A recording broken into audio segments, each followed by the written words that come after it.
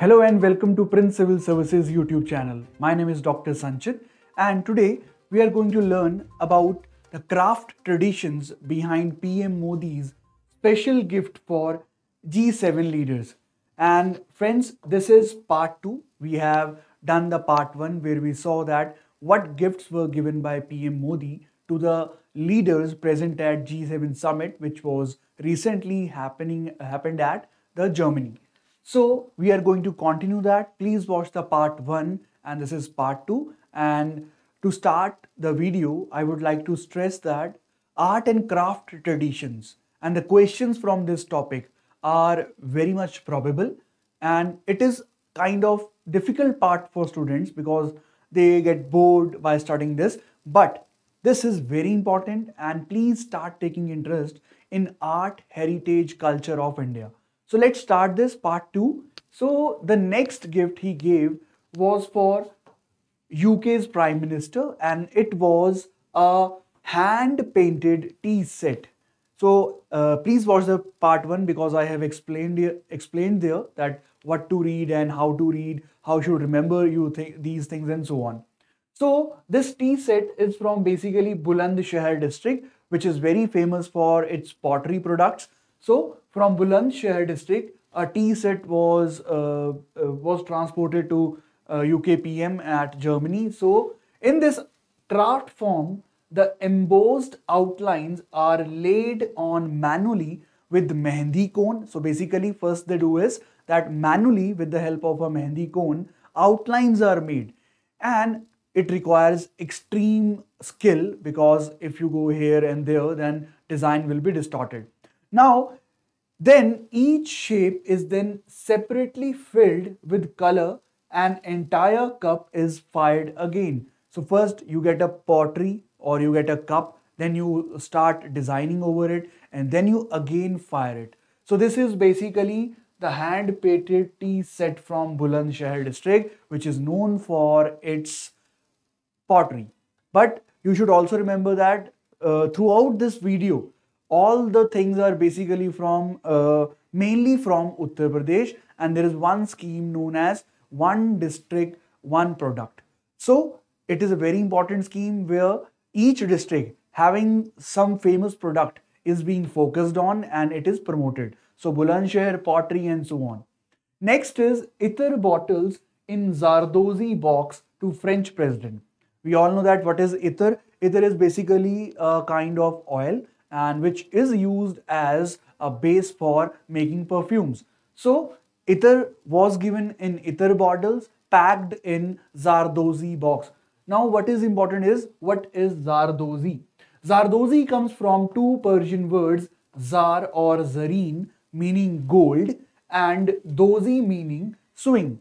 So zar means gold and dozi means swing. So basically what is this? It is a heavy and elaborate metal embroidery on silk, satin or velvet fabric base. So what you do is you take the gold thread and you start doing the embroidery. So this is Zardozi.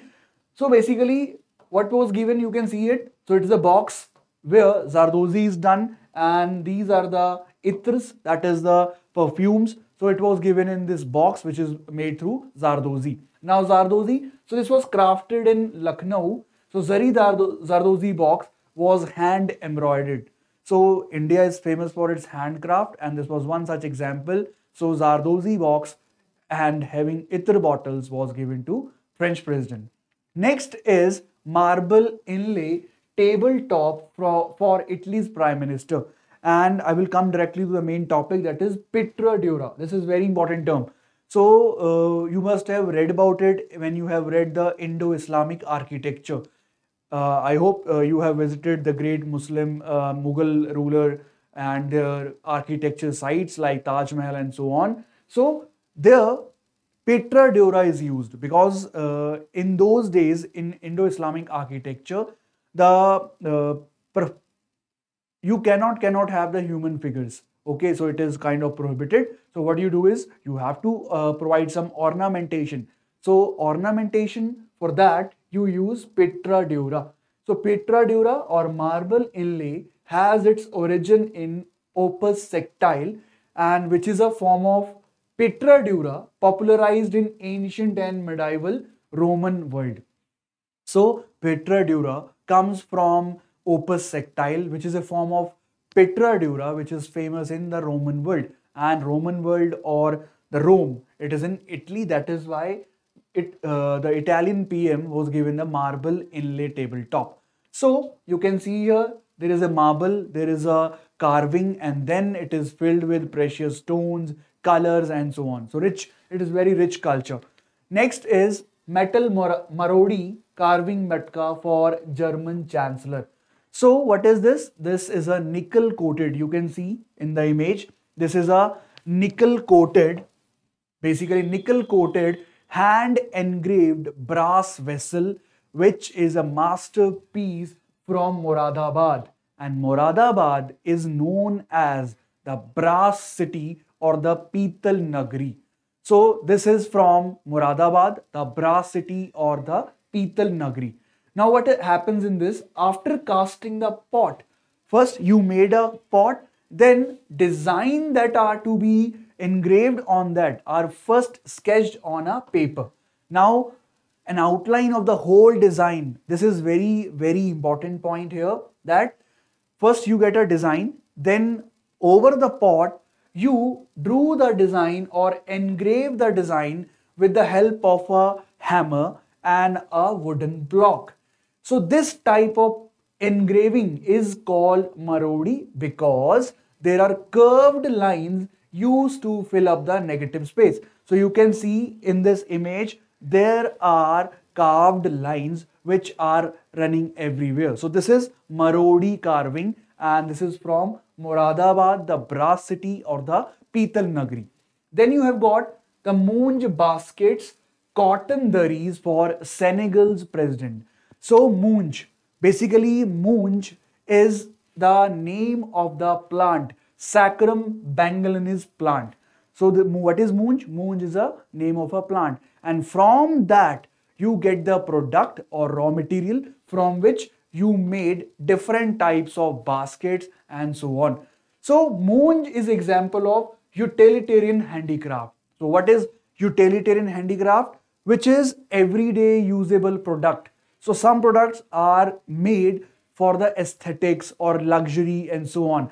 But utilitarian products are those products which have everyday usage. They are not made for aesthetics. So you can see this is a basket and this is an everyday product. So Moonj is an example of utilitarian handicraft made with sustainably sourced material. So as I told you, Moonj is a type of a name of a plant. So it is sustainable source material. Now, why this gift was given to Senegal president? Basically, in Senegal, there is also a tradition of hand weaving, and it is passed down from mother to daughter. So this is a tradition in Senegal, and this tradition is same in your Uttar Pradesh, like Prayagraj, Sultanpur and Amethi. And there it is only the Moonj or the Saccharum bengalensis plant is grown, and it acts as a raw material or the source of this product, that is the Moonj. And another is cotton dharis, which are famous from Sitapur. Sitapur is in Uttar Pradesh only. So cotton dharis were given also in the form of gift to Senegal's president. Next is lacquerware Ram Darbar to Indonesian president. Please remember this. This is a GI tagged product. So we have discussed in the part 1 what is GI tagging or geographical indication. So basically lacquerware Ram Darbar. This lacquerware is an art form which has got the GI tag, and it is from Varanasi. So lacquerware Ram Darbar was given. Let me tell you something about the history of Indonesia. So Indonesia is also having a huge Hindu population. So you have got their recitation of Ramayana, you have got Ram Leela and so on. So it was a cultural contact which was renewed. So it was given in the form of a lacquerware Ram Darbar. In Indonesia, there is performance of Ramayana, as I told you that the Ramayana is narrated and in the form of shadow puppetry. So let me just show you. So this is shadow puppetry. What happens is there is a screen.